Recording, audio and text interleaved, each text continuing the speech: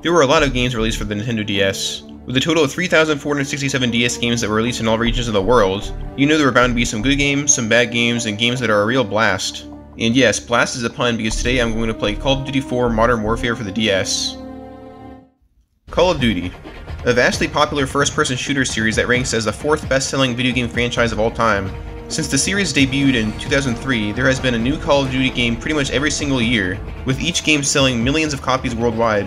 With a series as successful as this, it's not surprising that Activision and Infinity Ward tried to release their games on as many consoles as they could. This was especially apparent around the year 2010, when a lot of people claimed that around this time, Call of Duty was at its golden age.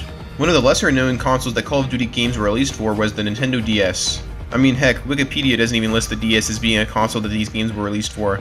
The DS had a whopping total of 5 Call of Duty games released for it from the years 2007 to 2011. And today I will be playing the first Call of Duty DS game, Call of Duty 4 Modern Warfare, which released in 2007, and I'll be describing my experience as I play it. Is it a gem on the DS, or is it absolute garbage? Let's find out. Right off the bat, you can tell that this game is a very watered down version of the home console release version. There's your standard campaign single player mode that has a total of 12 missions, instead of the home console's 18 missions. Also, this game lacks online multiplayer. At the time this game was released, the DS was more than capable of handling online multiplayer, where Mario Kart for the DS had online multiplayer, and that game was released a whole 2 years before this Call of Duty game. Despite this, you can't really blame Nintendo for not including online multiplayer for this game.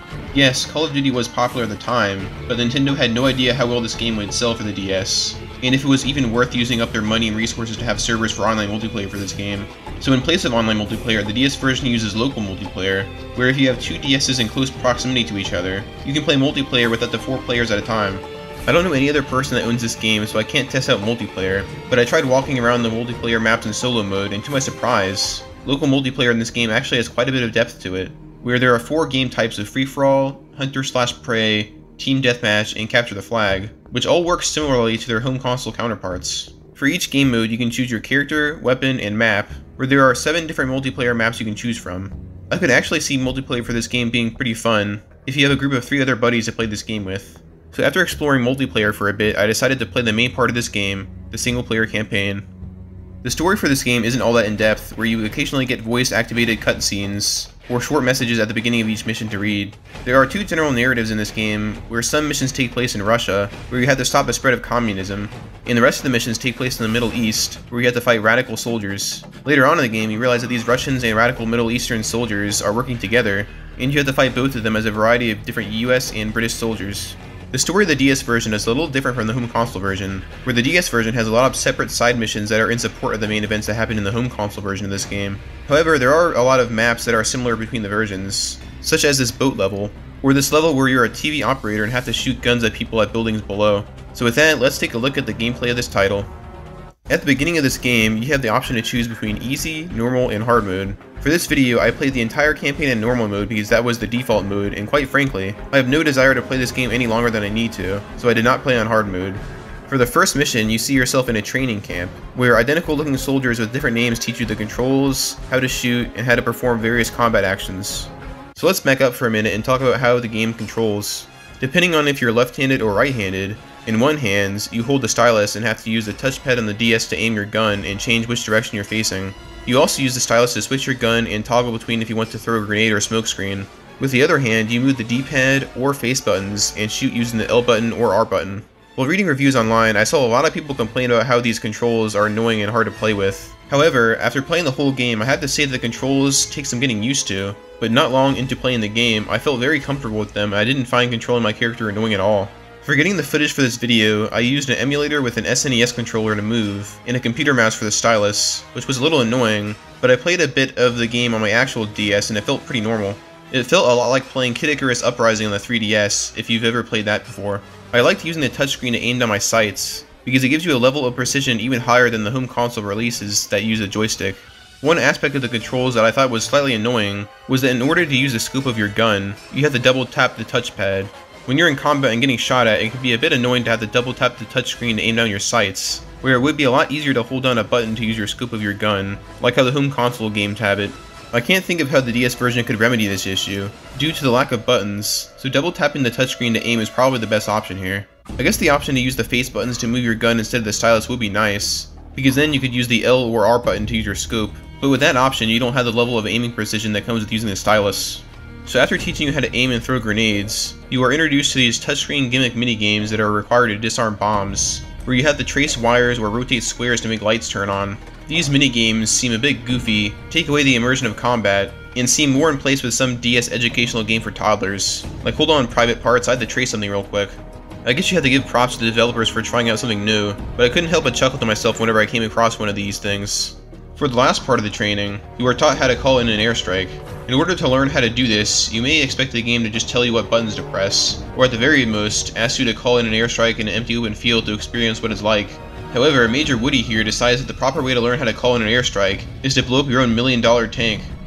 I can't even fathom how this could possibly be a good use of resources. Also, what makes it even stranger is that right after you blow up your own tank, a bunch of bad guys show up and start gunning you down.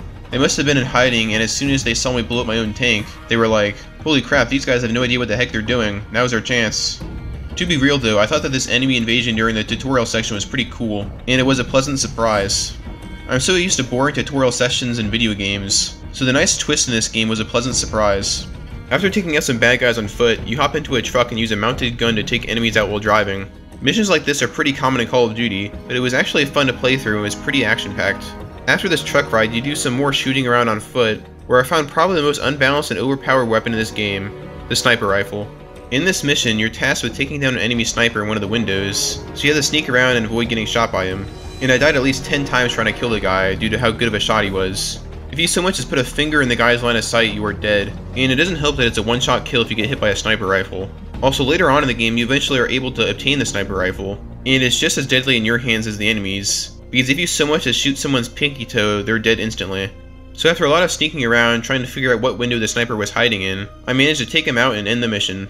Another thing I should probably talk about that's pretty much the elephant in the room is this game's graphics. If I had to make an analogy, I'd say the Xbox 360 version of this game looks like how fast food looks in the advertisements. And the DS version of this game looks like the fast food you actually get, except the diarrhea you get after eating the food somehow looks better than the food itself. There's really no comparing the graphics between the two versions. I'd say the DS version of Call of Duty is comparable to the original Doom graphics, where that game came out in 1993. Almost every single sign or poster on the wall is impossible to read, and some objects were just represented by a handful of pixels even up close. It's easy to hate on the DS Call of Duty's graphics, but you honestly have to cut the game some slack. The game probably couldn't have been made to look much better, considering the hardware the developers were working with here. Also, during my playthrough, I was surprised at how smooth the gameplay was, where I never once noticed the game running less than 30 frames per second. I'd much rather take smoother gameplay with pixelated graphics over choppy gameplay with nice graphics any day, so this was very nice to experience. Then again, there also wasn't much going on at any given moment while playing, where occasionally you'd see an explosion while fighting, which just looked like a steaming meatball covered with marinara sauce. The next mission took place on a boat, which looked very similar to a mission on the home console release version of the game, despite the obvious graphical downgrade between the two versions. While playing this level, it made me realize how broken or simple some of the NPCs act. A lot of the time, enemies just face the opposite direction, despite you being right next to them, or sometimes they just randomly phase out of existence. Also, one annoying thing that happens a lot is that when you get close to an enemy you can melee them, but there's a high chance that when you melee them, they can melee you at the same time, which just results in you two killing each other at the exact same time, because that makes sense, right? After gunning down a bunch of fishermen, I reached the end of the mission, which ended super abruptly. This abrupt ending in missions happens a lot in this game, which breaks the flow of the game. Like, you'd expect a couple of lines of dialogue from your allies, right? A lot of missions just end immediately after you cross a certain line on the map, and text appears for a totally unrelated, at times, next mission. After gunning down some soldiers from an aircraft, in a pretty short and easy mission, the next mission took place on foot, where I traveled through a town. This area of the game was mostly uneventful, except I got my super overpowered sniper rifle at one point, and there was this interesting fighting sequence, where you get into hand-to-hand combat with an enemy, where you have to slide your stylus super fast in order to kill the guy, and if you don't move your stylus fast enough, you die. This was a pretty basic mechanic, but it was interesting that this was literally the only point in the whole game that you get into a situation like this. I guess it just existed as a one-time fun thing gimmick to show the player what the DS could do differently from the other versions of the game, and I guess it showcased this well enough. So after completing that mission, I reached possibly my favorite part in the whole game, where the next mission takes place in this snowy area, where you're given a sniper rifle and have to take down a bunch of enemies and blow up tanks as you move along the road. You also have to take out this bridge and do a circuit board minigame to blow up a gate. There's also this cool part of the mission where you have to traverse a dark building with night vision goggles on and take out enemies. And the mission ended with this epic standoff in a hallway. I made a fool out of the enemies with my grenade and ended the level. Right after playing the coolest mission in the game, I played perhaps the worst one in the whole game, where you are a TV operator and have to shoot guns at specific buildings and enemies below. I didn't like this mission in the home console release, but it was even worse in the DS version, due to it being hard to see stuff on the ground below, where the NPCs in your screen are resembled by like 6 pixels that jumble around to mimic walking and running. The only thing differentiating between your allies and the enemies is that your allies flash red. Also, it was surprising that the game didn't tell me that my allies were the flashing guys until decently well into the mission. Like, shouldn't you tell me who my allies are before I start trying to shoot people? Probably the worst part of this mission was that it was basically an auto-scroller where at times, I just had to wait around for my allies below to run from place to place, while I didn't even have anything to shoot at. You aren't even allowed to destroy the buildings or you fail the mission.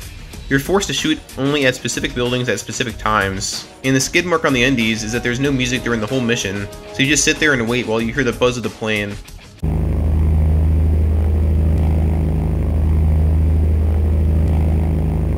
This is a sad change of pace in the game, because most of the game has really cool music that gets you excited while fighting, like here.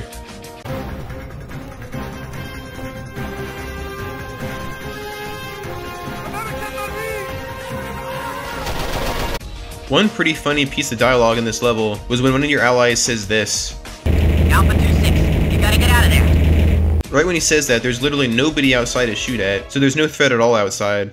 So after this slog of a level that lasted longer than it should have, in the next mission you take control of one of your allies on the ground in the same area that you were shooting down at below with the plane gun. This ground mission was pretty ordinary and non-eventful, where you just travel between rooms and kill bad guys. I'm pretty sure I found an Easter egg in this level though, because if you go to some secluded area of the map, you can see an enemy at a shooting gallery practicing shooting, and you can sneak up on him and kill him.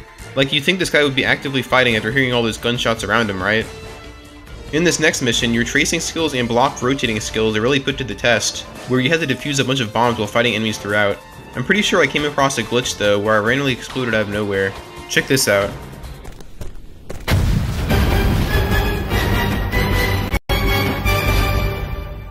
There was no timer or anything.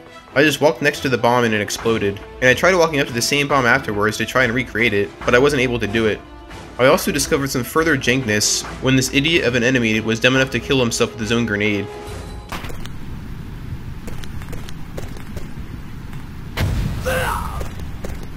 After some more walking around, the mission ended with some high-stakes tracing, where I defused a bomb and beat the level.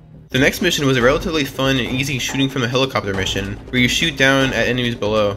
I found it pretty crazy how indestructible your helicopter is in this mission though, because I was hit by an RPG multiple times, and the helicopter didn't even flinch. The RPG just bounced right off. After dropping a train into a bottomless pit, the next mission took place on the grounds, where I traveled through a building to try to find a computer to detonate a missile. This mission really showcased my teammate's ineptitude, where my teammate threw a grenade directly at himself, but he survived because apparently he's built different. After clearing out some rooms, I detonated the missile, which caused the camera located on the ground to get destroyed as well, which doesn't make any sense, but this game has dudes built like tissue paper and dark matter plated choppers, so I guess anything's possible, right? After that mission, I made my way to the final and most challenging level in the game. This mission starts out as an escort mission, where you have to find a vehicle to escape in, while keeping your buddy, Private Ackridge, alive. If Ackridge dies, you automatically fail the mission. What made this super annoying was that Ackridge barely cared about his own safety, where he liked to run into enemy fire and get himself killed. So I kept having to risk my life and run ahead of him in order to ensure that he didn't off himself. And what made this even harder was that the insta-kill sniper makes an appearance during part of this mission. After failing the mission quite a bit, in one of my attempts I made it to a truck and started this epic train chase sequence, where you had to shoot enemies that are shooting at you from a moving train. This was really easy, but it was actually a decently cool climax in this game. After this, the challenge in this game was a survival section, where you had to survive being shot at for a couple minutes until your buddies come to bomb the enemies. This part was somewhat hard, but I managed to persevere, beat the mission, beat the game, and the credits started to roll. The credits were your standard credits, but I found a pretty funny Easter egg where the vice president of production of the game actually has the same name as that Ackridge guy in the last mission that kept screwing me over. Of course he would name himself after the most annoying NPC in the game. Also, it's worth mentioning that this game doesn't offer any extra challenges, achievements, or collectibles to find, like most Call of Duty games do. This really hurts the replayability of this game, where there's no real point into replaying the single player again, after completing the campaign for the first time. I guess I could play the game on hard mode, instead of normal mode as an extra challenge, if I really wanted to, but I don't really see the incentive, as it doesn't appear that it would unlock anything special. So that was Call of Duty 4 Modern Warfare on the Nintendo DS. I know that I roasted this game a lot during this video, and it's hard not to, considering the graphics of this game, but I actually had a lot of fun during my playthrough. While I don't necessarily recommend anyone to play this game in today's day and age, if you had a DS back in 2007 and didn't have access to the home console version of this game, I would have recommended you pick this one up. In fact, if you've played the home console version of this game and you really liked it, you may enjoy playing the DS version as well, considering the DS version is so different from the home console version. It's basically its own game with its own story. Considering that there were a whole 5 Call of Duty games that were released for the DS, the games must have been perceived well enough by fans at the time of their release to warrant so many Call of Duty games being released on the same console. I actually own all 5 of these games, so let me know in the comments if you want me to make videos of the other 4 DS Call of Duty games that came out after the one I just talked about in this video. I'm genuinely curious if these games improved a lot on the jankness of the original, or if they're even more jank. I kinda want to make a series where I play obscure games like this that you've probably never played or heard of before, and document my experience in videos. Let me know in the comments if that's something you'd be interested in, and let me know what games you want me to play next. So with that, I'll see you in the next one.